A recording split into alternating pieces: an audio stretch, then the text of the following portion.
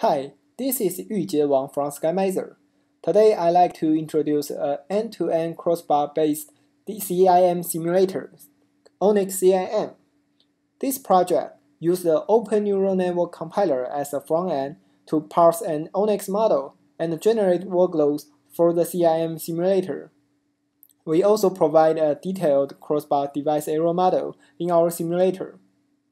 The goal is to provide a modeling framework to facilitate CIM research projects. This project is a joint work with the Embedded Computing Lab at National Taiwan University. Professor Jialin Yang leads the research team, and it's our pleasure to work with her team on this project. In this tutorial, we will talk about the project overview first, and then Dr. Xiangyun Zheng from Seneca will go through the device error model in details. After that, we will get to the hands-on sections, where we will demonstrate how to build and run the simulator. In our design, the simulator is extendable. We will cover two examples.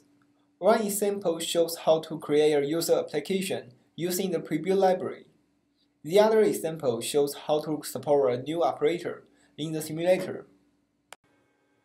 The motivation behind this project is to create a basic framework for modeling CIM designs.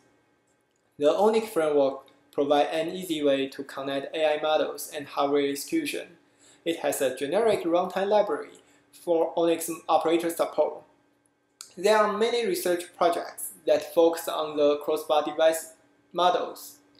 For those projects, a full model simulation is preferred to collect statistics from pre-trained models. To achieve this goal, we integrate ONNC with a CIM hardware simulator that contains a CIM device error model. Our simulator is compatible with the ONNC version 1.3. It has two execution modes, standalone mode and an ONNC mode. In the standalone mode, the simulator is built as a library. In the ONNC mode, the simulator takes an ONNC model, runs a simulation, and reports the result. The simulator is also extendable. Users can add new operators or modify the hardware simulator for their own purpose. Let's go a little deeper in the CIM hardware simulator. A compute unit may have several crossbar units. There are three components in each crossbar unit: a word line driver, a crossbar array, and a bitline receiver. The word line driver will accept an input vector x and quantize the value into given length of bits. In each cycle, it will pass a number of bits into the crossbar array, do the make operation, and send the result to the bitline receiver. The bitline receiver will add and shift the result cycle by cycle to get the final result. In our implementation, users may specify different configuration in the crossbar unit for experimental purpose. In the output of the crossbar array, users may inject errors using the provided device error model. In the next section, Dr. Zheng will talk about the device error model in details. Let's hand over to her. We use the ambient error anneal module in ONNC-CIM to model device-induced errors. This module estimates the error rates of each sum of product results per bit line in a crossbar of ARM-based computing memory accelerator. It takes error-related hardware configurations as inputs and outputs the error rates of each possible sum of product values when various number of word lines are turned on. In a crossbar array, several hardware parameters affect the error rates, and our simulation module takes these parameters into consideration. First, RNCell is not reliable due to the randomness of the conductive filament generation when voltage is applied across an RNCell. Recent work shows that the resistance histograms of different states in an RNCell follow the log normal distribution. When the current distribution of different states are overlapped, it is hard to distinguish between different states at the overlap region. The size of the overlap region is determined by device parameters, such as the mean resistance and resistance deviation of each state. Second, the per-cell current deviation accumulates on the bit line, and the error rate increases when higher number of word lines are activated. Due to this accuracy issue and power constraints, only a limited number of word lines are turned on in a crossbar array within a single cycle in a practical design. We call this per cycle operation unit as OU, and the size of OU impacts the error rate. Third, the non-ideal current sensing components such as analog-to-digital converter ADC or sense amplifier SA also affect the error rates. The error-related parameters of a non-ideal ADC or SA include the bit resolution and the sensing offset, which is equal to the safeguard band sensing voltage, that is the VSA, divided by a constant related to the sensing speed of the sense amplifier, that is alpha. For example, in our error simulation module, we implement the dual reference sensing scheme.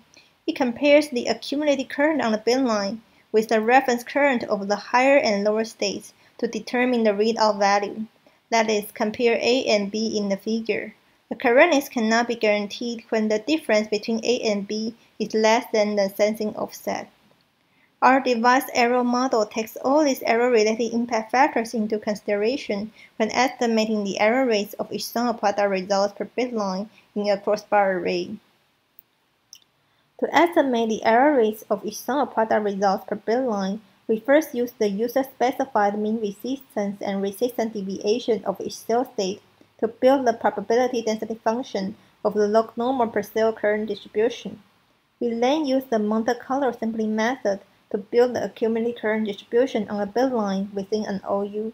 That is, for each possible sum of product result, we use Monte Carlo to get current samples from the current distribution of high resistance and low resistance states, and add these currents together.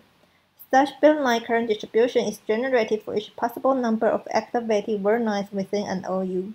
Finally, we estimate the error rates of each sum of product results based on the user-specified sensing scheme.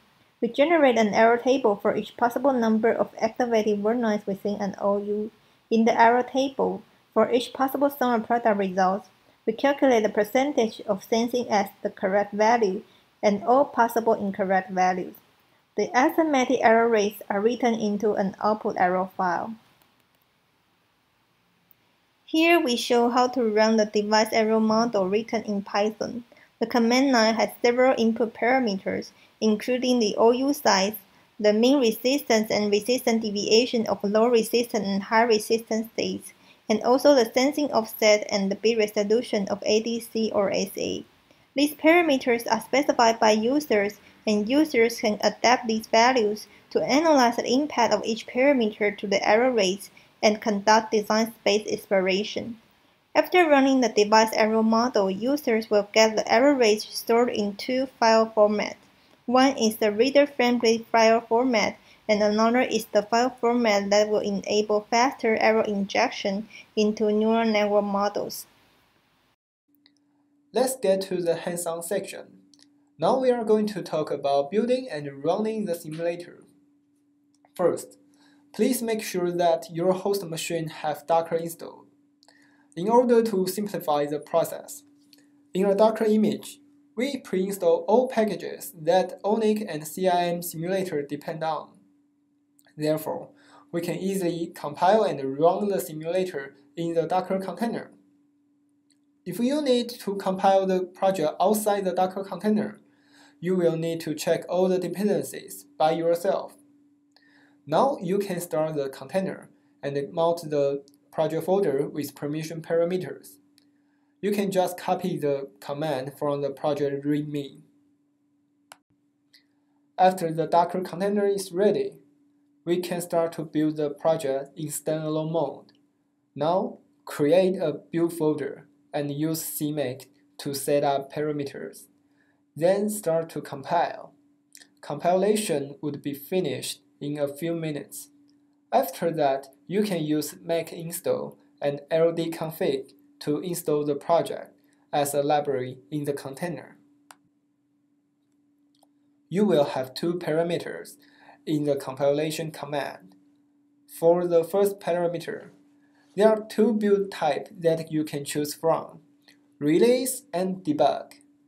Debug type will give you more information during simulation. The other parameter is test. If you turn it on, a set of test cases will be put in test folder. We will build a release version for this example. After the project is built, you can use this main program to test if the build is successful. Please remember to add cimconfig.json as a parameter. If you see the same result appearing as this picture shows, then you have finished building in the standalone mode. In order to run the simulator in ONNC mode, we first need to install the CIM library we have built previously, and then link the library and build the ONNC compiler. After the ONNC binary is built, we can use ONNC-CIM command to execute ONNC with CIM library. Here is an example to run a MNIST model with ONNC-CIM. You can find the command in the project readme. If you see the result appearing as this picture shows, then the ONNC mode simulation is successful. Let's talk about how to write a program by using standalone library. There are 3 steps. Initialize simulator, decompose model into operators, and set up inference. There is a main file in the example folder. You can open the file to follow this instruction. You need to add these header files in your code. We can initialize the simulator instance after the namespace declaration. The instance is named as ops in this example. Then you need to decompose a model into operators. Here is our example with 3 operators: convolution, reshape, and GEMM. You can see the attributes for each operators in this slide. There are 3 steps to set up inference. First, we need to prepare input, output, and activation tensors. Second, specify operator attributes. Third, call the ONNC-CIM API to get output tensors. For the input tensor, we need to use a dim type vector to define the tensor shape, and use an element type array to store the tensor values. Repeat the same step for other tensors, including weight, bias, and output. Next, we need to specify operator attributes. According to operator spec, the attributes including dilations, group, kernel, paths, and stride for convolution operator. We can simply set up all the attributes by the following rules. An integer shows as a const dim type variable. An integer list shows as a dim type vector. After all the tensors and attributes have been set up, we can pass all the tensors as parameter when calling the conf_float function. That's all about how to write a program to use the ONNC-CIM standalone library. Sometimes users need to add new operator support. We are going to talk about how to do that next. There are 4 steps to implement a new operator. Create a new operator class. Register to desired factory class. Add the new file to the building system. Rebuild the project. For creating a new operator class, you can find the templates placed in the lib folder. Now let's implement a matmul operator for example. Please copy the head file and rename it. We need to replace all variables with $. Change $operator name into matmul.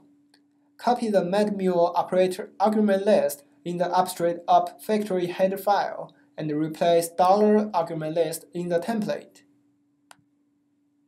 You can add private members for your own purpose. We add an output tensor and 2 matrices to implement matmul. Copy and rename the template C file and follow the same logic. Change $operator name into matmul. Copy the matmul argument list in the factory header file and replace the $argument list with it. And use constructor to initialize private members that you need. We pass values of input tensors to matrices. In the simulate function, you can do the computation and copy the result to output. Once a header file and a C file are ready, the operator class is created. After creating the operator class, we need to register it to the factory class. Add in the abstract up factory header, copy template from command, and replace the $sign variables. In the factory C file, first include the operator header that we created earlier. And we need to implement the create mad_mul_opt function. Copy the template comments and replace $sign variable again. Don't forget to remove variable types in second argument list to match the format. Lastly, you can simply add the new file to CMake list. After all the steps, we can rebuild the project. To run a test case, you can run our test case mad_mul layer in the example folder. Thanks for joining this session.